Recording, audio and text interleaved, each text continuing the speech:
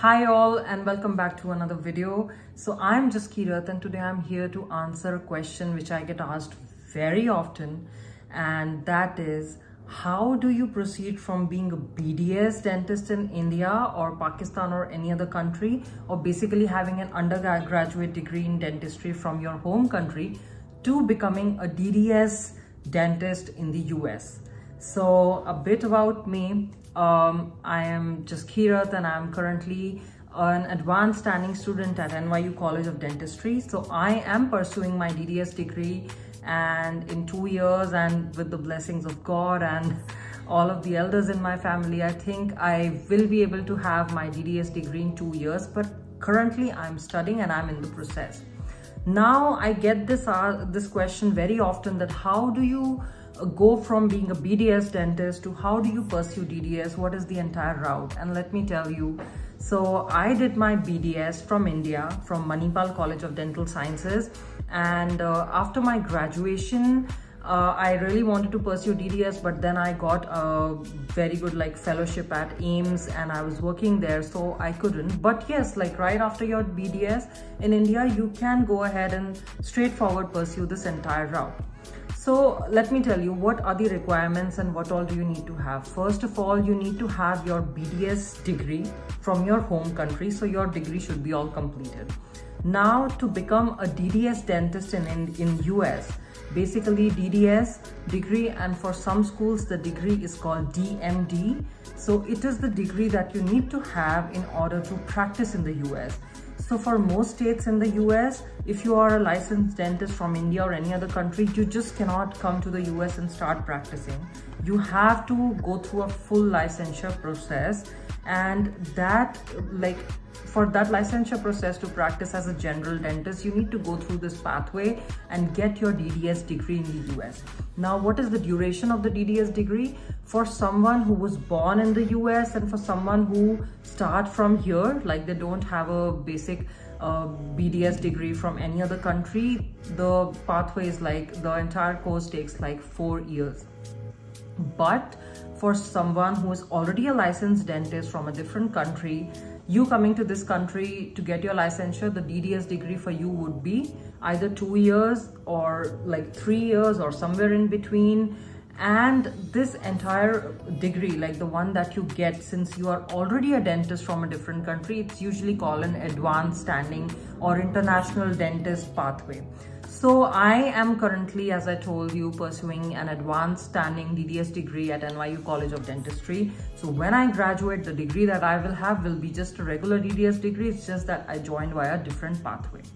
Now, the question is, how do you go from being a BDS dentist to getting your DDS? So firstly, there are 3 requirements that you need to have. First requirement is that after your BDS degree, you need to get a course-by-course evaluation via ECE for all of your transcripts. So for, say, your GPA in your home country, according to your college standards, you scored 80%. But the US schools don't accept that. So they ask you to, there is an organization called ECE, and the US schools ask you to send all of your transcripts to this ECE organization, and then they go through it and then they evaluate you and then they give you a score out of 4. So that is your GPA. So the schools over here, they ask for your GPA, which you have to go get it via this ECE evaluation, which is the course-by-course evaluation. That is the first thing you need. Second thing that you need is a TOEFL score. TOEFL is just a test that you take to evaluate yourself based on how good you are in English. And so you will get a TOEFL score, and you need to have a TOEFL score. It's a bit complicated process, so just bear with me. By the end of this video, I'm very sure if you stick around, you will be able to understand the entire pathway. It is very difficult. It is very complex. But if you want to do it, and if you have the passion and the drive to pursue it, you will sort it out, you will figure it out, and it will be worth it. It is a very rewarding career in the US. So after your ECE degree and after your TOEFL, there is another major exam that you need to clear, that is called the INBDE, which is basically, it's an exam related to dentistry. It's a written exam. It's a very long exam. If you want to know what that exam is and how do you go about it, here is another video over here. I've just linked it and you can go ahead and watch that other video of mine. So you need to clear the INBD exam. So one really other important thing that you need to have to be able to pursue this entire pathway is to have a valid US visa, which means that you should be able to come to the US. Now, why am I saying that right now? Because I was mentoring someone the other day. I was helping them go over their SOP and over their CV, and I was trying to give them valuable feedback so they can improve on their application. And I realized that that person had to like postpone their INBD exam and cancel it, and like they lost a lot of money because they didn't have a US visa. Basically, whenever you want to take your INBD exam, make sure before that you have a valid US visa, because for this particular person, she booked the INBD exam, she booked the state, she did everything. She was already preparing, and meanwhile she had also applied for her US visa, like US tourist visa, and then her visa got rejected. So because of that, she was telling me that she had to go through a lot of pain, and basically she lost a lot of money, and that is not something anyone wants. So once you have all of this, there's this portal, it's called caapid, and it's like a centralized portal where all of the schools, all of the dental schools in the US who have like certain seats available for international dentists to pursue this licensure pathway, they make their seats available over the caapid application, or like the caapid portal. So you go to the caapid portal, and over there you upload your CV, your SOP, and all of your letter of recommendations. Apart from these three things, there is like supplemental application which varies from school to school. Like some school will ask you to upload something, the other school will ask you a question like, why do you want to pursue dentistry in our school specifically? And so there is a lot of things.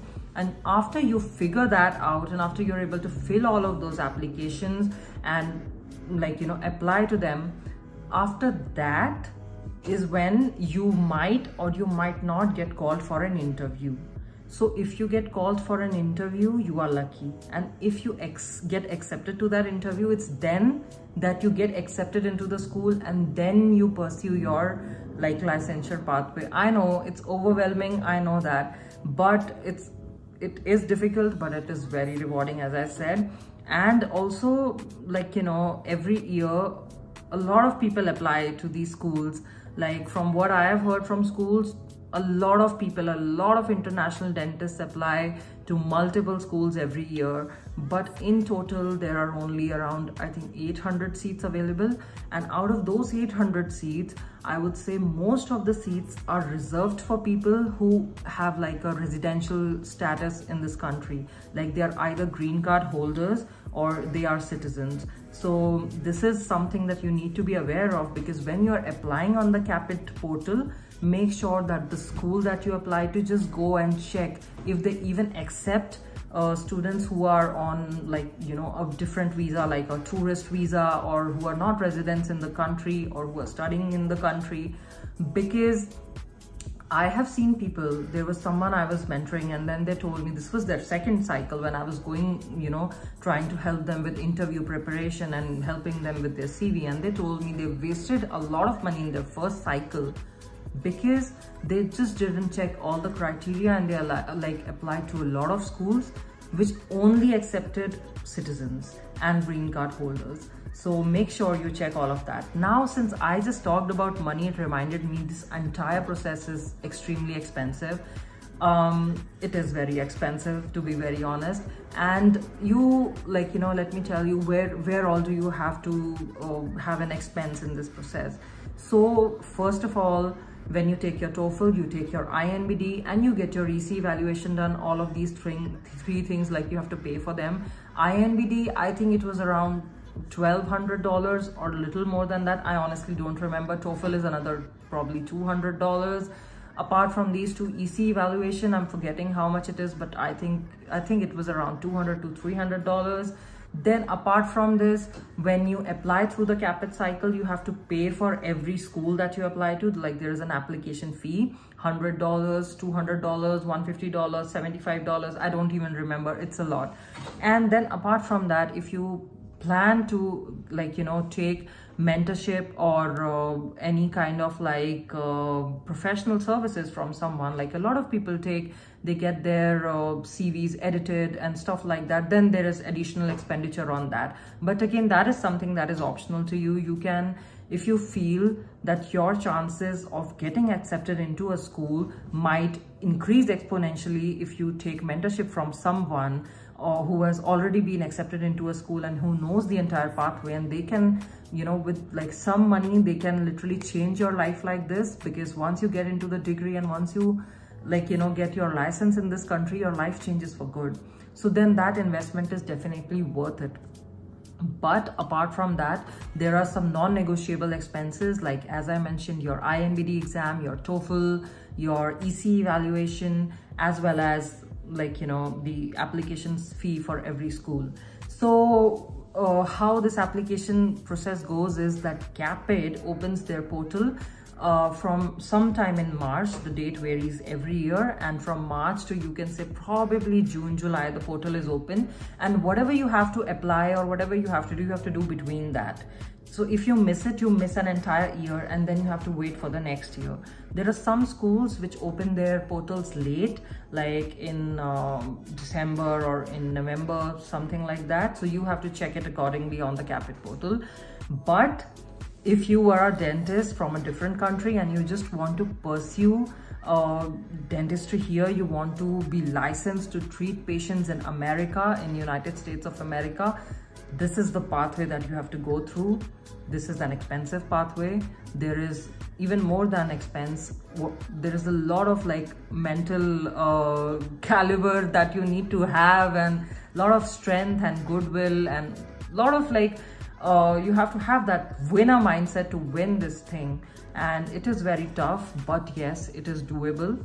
And when I applied to these schools and I got accepted in NYU, it was my first cycle. So when I applied I took my INBD last year in April, and then after taking my INBD in April, I applied to NYU in May, and I took my TOEFL in April as well. And by July I had my Kira interview, and by August I was accepted. So for me, the entire process of application and doing everything was just 4 months. But let me be very honest with you, that is not the case with most of the people. With, like, I'll say 99.9% people who apply to this cycle, that is not the case. So just because I was able to do it in such less time, don't think that everyone can be able to do it. If you want to pursue this, give it good time and plan things accordingly. Because when I did it like everything in a rush, and I had like just 5 or 6 months, and I had to make some major life decisions. So I was like, okay, I don't care, I'm applying this cycle. But if you are currently in your like final year of dental school, or third year of dental school, or probably second year, or you've just graduated, you're a fresh graduate, or if you're someone who has already been practicing for 4 or 5 years and now you want to make the switch to US, then make up your mind, think about it, give it some time, and after having all of those things sorted, you can apply to this. One more important thing that I would want to tell. So for the INBD exam that you take, that is like the major exam that you need to clear in order to be eligible to even apply to a school. That is an exam that you can take only in the US.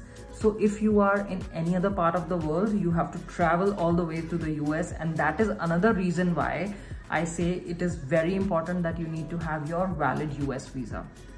So I know the process is very complicated, but I did try to make a quick video, and I did try to like kind of simplify it for a lot of you who follow me on Instagram and YouTube, and I get so many emails and messages from you guys and comments asking me to make a video on what is this entire process and why is it so overwhelming and how do you go about it. So I just hope this video helped you.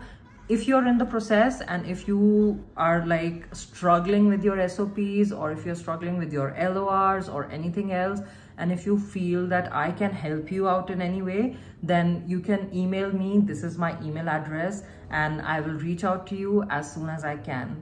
So I hope you enjoyed watching this video. Let me know in the comments if you want me to make a video on anything else, and I will see you guys in the next video. Bye bye.